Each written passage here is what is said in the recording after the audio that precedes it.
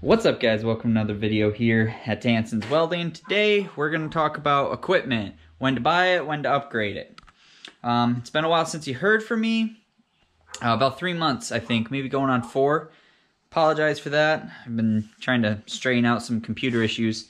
Anyways, I believe the last video you saw me on was I had just finished this. It's like a 6-foot brake. It works pretty good. Obviously, the thinner the metal, I can actually get 6-foot brakes on. The smaller the stuff, this is some 1/4-inch plate. So you can see, it bends it. I mean, I did heat it, but it bends it. Some other 1/4-inch. This is 1" by 1/4 flat. That is 3 by 1/4 flat.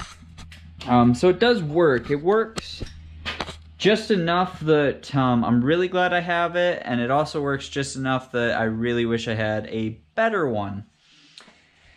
I've thought about selling it. I don't really know what something like this, a homemade one, is worth, but I was at a shop. They had an old 10-foot Tensmith in the back that they weren't using anymore, and I thought about asking them to buy it. I might still swing back and see if they'll sell it, but I'm just trying to decide. Big reason is I'm reworking my shop layout, and I'll get into that in a second. The other thing is, and many of you guys do know, I grew up on a farm. I love welding, but I would like to do some farming of my own, so I took a little initiative this year to do some extra work. I've been cutting and selling firewood bundles, taking that money, setting it aside to cash flow a farm. Now I know that sounds crazy to a lot of you who might just be tuning in, but truth be told, that's exactly how I started my welding business. Was I saved up pennies, worked with the equipment I had, bought some smaller used equipment. I bought a used generator and a new, it's actually sitting right there, that Square Wave TIG 200, and I went around welding a bunch just like that. Since then, I've upgraded. I've got into other things. I've bought a few new welders. We'll show you that. But the first thing I'm going to show you is, like I said, been working on firewood bundles, selling them, and I came across this trailer that you can see behind me. It isn't the most beautiful thing. The guy was asking $175 for it. So I offered him 100. They were using it around the farm. He sold it to me for $100. It is an 8 by 12, I believe. I haven't actually put a tape measure on it. It came with this big long hitch on it. That's why the axle's so far forward, because this big old guy was sitting across the front, and that's what they'd hooked to the tractor. That's how we pulled it home. Since then, I torched that off and welded a class 3 5,000-pound 2-inch ball hitch on it. I actually just have it tacked on there to use it around the farm, because I'm getting some of the scrap metal and materials around here that I'm just not using anymore. Earlier today I redid brakes on my trucks, the front brakes. That's why all this stuff is still laying here.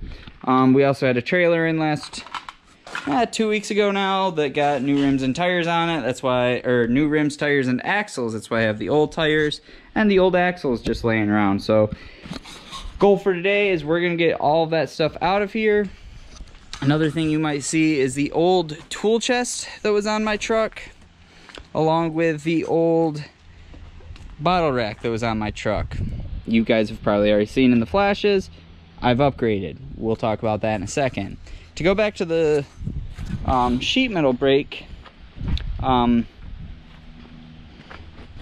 it's been really handy. As you can see, I got the body work done on my welding truck for cheap. The main reason I did it for cheap was I bent my own rocker panels. They turned out pretty darn good. I bent that with the sheet metal brake that I built. And I think honestly in that job right there, because I built it mostly out of scrap metal that I had along with a few bolts and welding wire, it paid for itself, I'd say. But now let's get into the nitty gritty.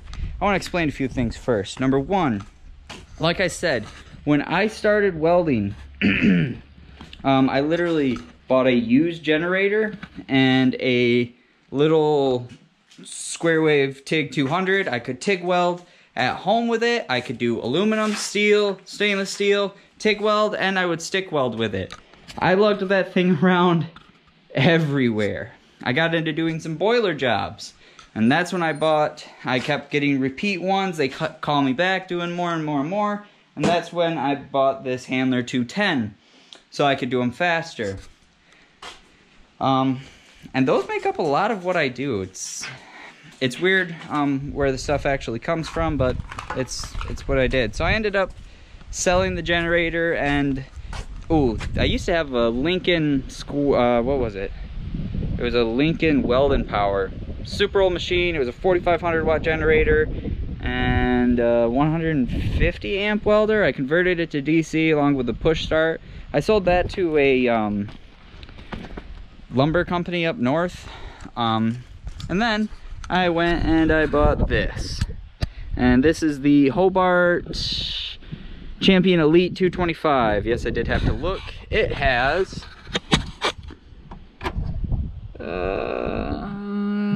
that's 39.7 hours. I believe that is till its next service, because I know it has more than that. We'll give you a startup. This is the first time it started today. Pull the choke. Push the choke in. I always put it back to idle or run. Then I wait a few seconds.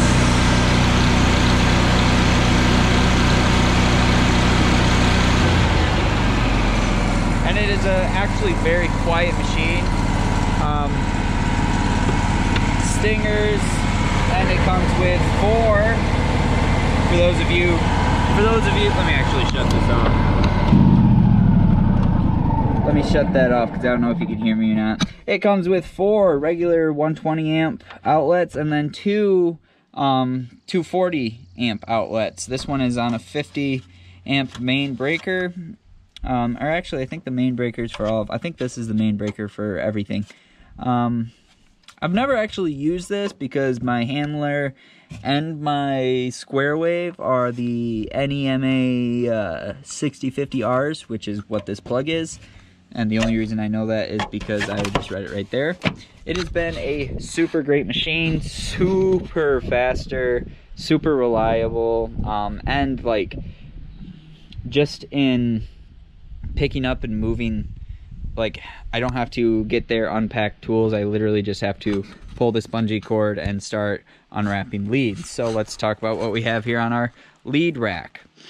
We have 40 foot of Stinger, that is this red cable, 40 foot of black ground, but the Stingers and the ground come in 20 quick connect sections. So there's a 20 foot from here to the first quick connect, then 20 foot to the Stinger, and I'm actually going to get another 1 or 2 sets of the 20 foot with quick connects in between.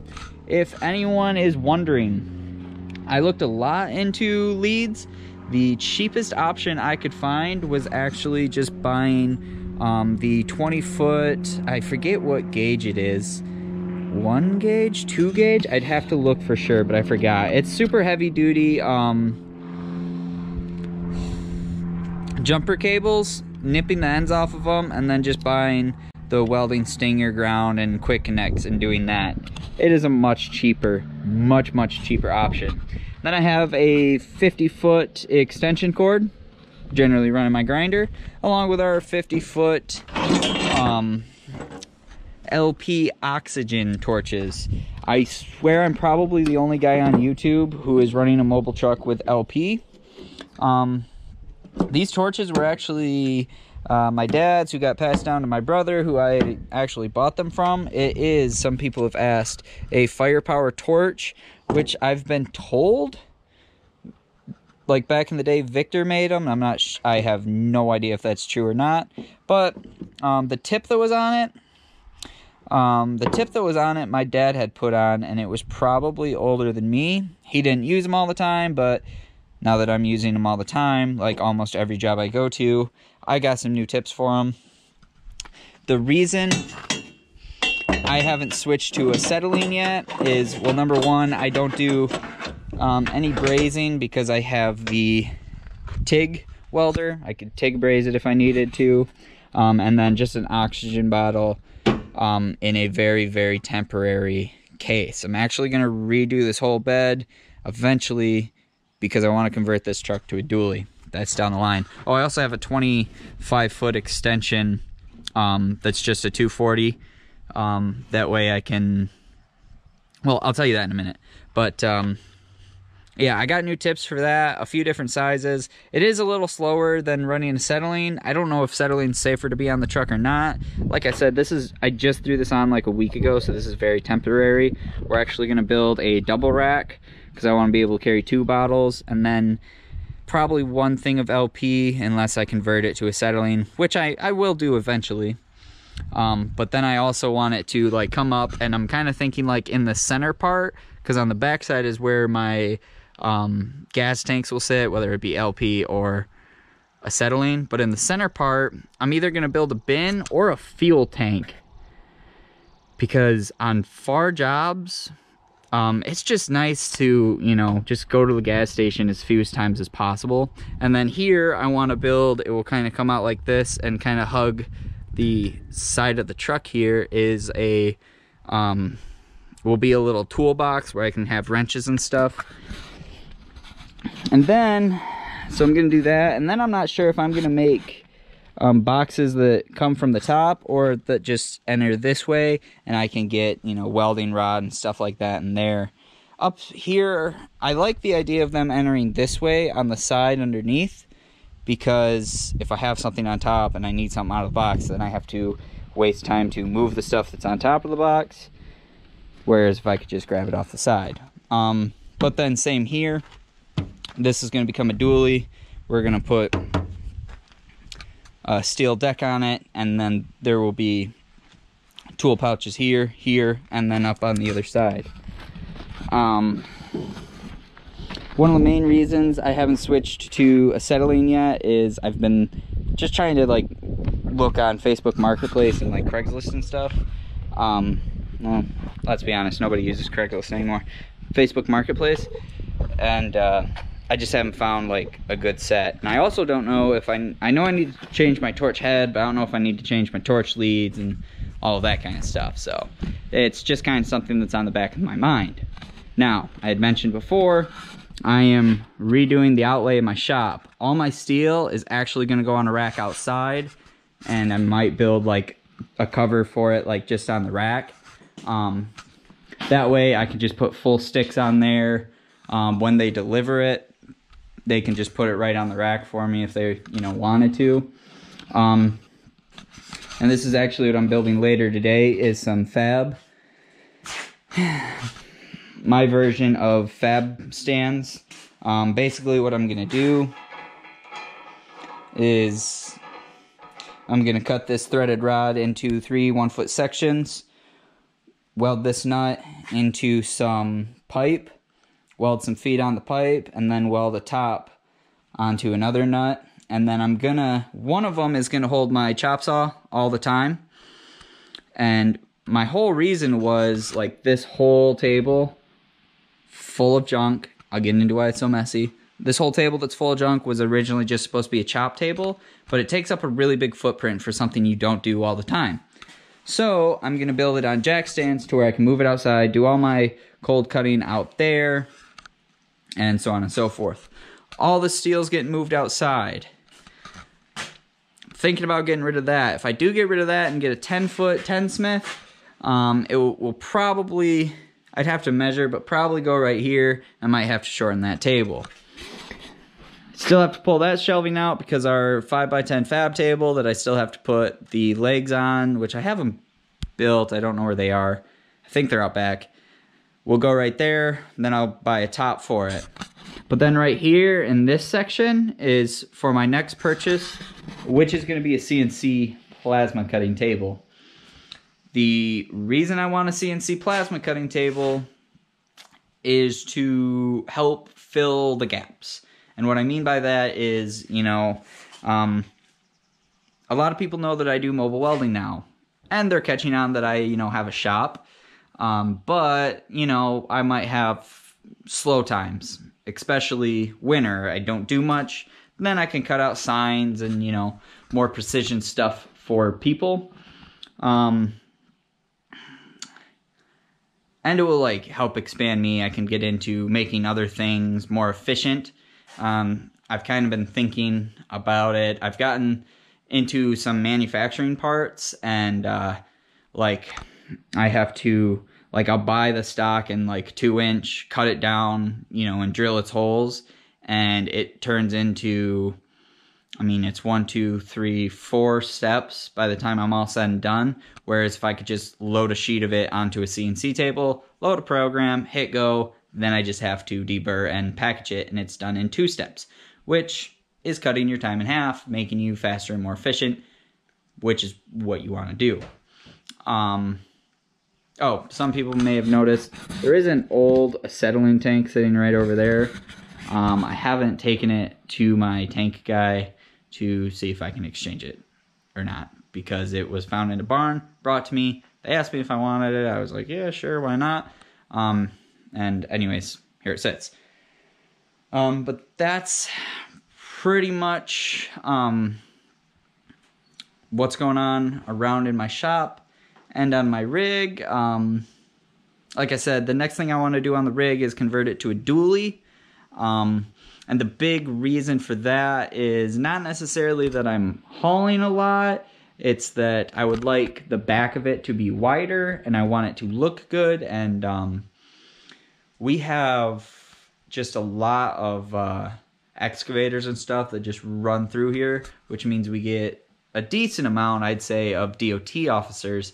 And you just don't want anything to look out of the ordinary. So it'll just look professional. I think it looks really professional now. Just another step along there. As far as the shop, we're just kind of reamping things in here to get a CNC table. Now I know what you thought. Austin, weren't you going to build a shop? Yes, I was, but steel prices are up 40%. I wanted to build it out of steel. I'm not going to do it right now. We'll give it time. It's not a pressing issue. If prices come back down, cool. If not, and they go back up, that's, I mean, it is what it is. I've adjusted my prices with inflation, just like all businesses do, or businesses should, and that's just kind of where we're at. I am outgrowing the shop, I'd say, pretty fast. It isn't bad in the winter or in the summer, because I can use this kind of front patio cement slab I have out there, and it's actually pretty big. But in the wintertime, I gotta shut the door, keep the heat on. I get chilly. So anyways, that's what I'm doing. Jobs coming down the pipeline. We've got some property fences and entryways to install, stuff like that. I've got into, on my slow time, building things I can sell on like Facebook Marketplace. These are 2 sets of trailer ramps. This one's made out of all angle iron. That one's angle iron with C channel on the sides. I can't remember exactly how much they cost me to make them, but like these are like $190, and I think those are like $225. So that is pretty much the welding lifestyle update. I mean, I could go way more in depth, but I don't want to get crazy. The main thing on this video that I want to get my point straight across is, if you think you need a piece of equipment, that doesn't mean go out and buy a brand new one. I thought I needed a plate brake. I built one for pennies on the dollar, what I could have bought one for. Now that I have it, I've used it, it's become part of my more routine, I feel I can justify spending money getting a better one. A trailer. A trailer was really, really hard for me because I wanted one, but it doesn't necessarily bring in money. It makes us more efficient, which means we can get money done faster, but I'm not super worried about being efficient right now, is because I still am having gaps in my schedule. So, like, I guess I'm okay with taking a little longer on jobs, or longer on prep for jobs, because jobs aren't coming in so fast, I can't keep up with the equipment I have now. That being said, I wanted to get into bigger markets and do them quickly, so I upgraded my generator to a engine-driven welder, and that has been great. You don't have to buy brand new equipment when you're getting into a side hustle or even a new career. The CNC table, unless I come across a good deal used, I probably will buy brand new, just because there's a lot of moving parts and I'm not super educated on them. I like to buy a new one, you know, and so on and so forth. When I can buy new equipment, I will, but I have to at least show myself that, you know, money is there to make it back. When I bought this welder, it's because I needed to be more efficient on boilers, so I knew the money was there to make it back. When I bought that welder, I realized it was taking me a really long time out on jobs, and I was actually able to raise my rates because I could do jobs faster. What that means is, say you're making $100 an hour, but it takes you 3 hours to do the job, versus a guy who's making $125 an hour, but it takes him 2 hours to do the job. It's actually cheaper to go with the guy who's making $125 an hour. That's kind of the same thing. I realized if I upgraded equipment, I could raise my rates, be more efficient, and be faster. I needed to do it there. I didn't necessarily need to do it with, you know, bending sheet metal and all that kind of stuff. And then two more things, just real quick for you. As I mentioned earlier, I want to start cash flowing a farm. That's true. I have kind of an equipment list that I want to get. I needed a trailer, so now I can, like, instead of paying someone to haul wood in for me, I can go get the wood. Basically what I do is I'm buying lumber mill scraps from a lumber yard, and I'm cutting them up, wrapping them, and selling them roadside. The next thing I want to buy, other than like maybe some hand tools, is a tractor. I'm thinking probably like a Ford 9N. Yes, I did for the longest time have a farmall here. That was a buddy of mine who lives down the road. We made an agreement that this year I would help work on it. I could use it. And then once I was done with it, he had told me he wanted to sell it. So it's gone. It's sold. He actually made a little money on the deal. I do have 40 or 50 rows of sweet corn planted out back. They're, you know, probably like 150-foot rows maybe. So that will add on. So anything I get from sweet corn or firewood bundles, I'm going to reinvest into a farm. And if I can get a tractor, then even if it needs fixed up, I'll fix it up this winter, and then in the spring be able to plant more crops, and hopefully in the winter I'll be able to cut firewood ahead, and so on and so forth. I'll do that, and if I can get a tractor, then maybe the tractor can go do odd size jobs. My brother does excavating, and every once in a while he'll run into these people who just want like a big section of land brush hogged. Again, just jobs like that I could do with it. Yes, the trailer is going to get work. The reason I was doing it and I thought I should do a video of this so you guys know what it looks like, it is going to get worked. Axle's going to get moved back. All the stuff on top's going to get ripped off. Safety chains, jacks, lights, all that. It's 12 foot long. I have debated on extending it to a 20 foot, but I'm not sure yet because, I mean, it is what it is. But the last thing I want to wrap up with is FabTech. Another YouTuber had sent me a message asking if I was going to go, because I'm in, for those of you that don't know, I'm in West Michigan, and FabTech this year is in Chicago. It's like a 3-hour drive for me. The trouble is I want to go, but workload, and we were thinking about maybe going to Texas later this year. I don't know if we're going to go, and I would just like you guys to let me know in the comments if you would like me to bring a camera to FabTech. If there's enough people who want it, whether they're already a member of this channel or they haven't subscribed yet, subscribe and let me know if you'd like to see me at FabTech. Maybe we can put like a meet and greet together with some of the other YouTubers who are welders, who, you know, are out east or wherever they are. I'm sure it would be a great thing for me to do for the channel. But this channel is a hobby, and I gotta pay my bills first, I guess. So anyways, guys, that's gonna wrap up this video. You will see more videos from me because I think I've got everything straightened out with my equipment. I just need to figure out a better video editing software, so the videos may lag a little bit. I do apologize for that, but we're making strides to get this channel better every day. So look for future projects and updates around here on equipment and jobs and so on and so forth. And until the next video, really all I can say is don't be afraid to get into something. If you don't have the best equipment, that's okay.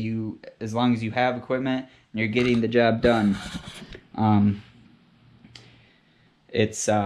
Once you get the payload, you can buy the new trucks and the new equipment and everything will look really good. But everybody started somewhere, so, you know, just start. That's my advice for today. Just go ahead, get started, and learn something. So anyways, guys, subscribe, like the video. I'll see you on the next episode.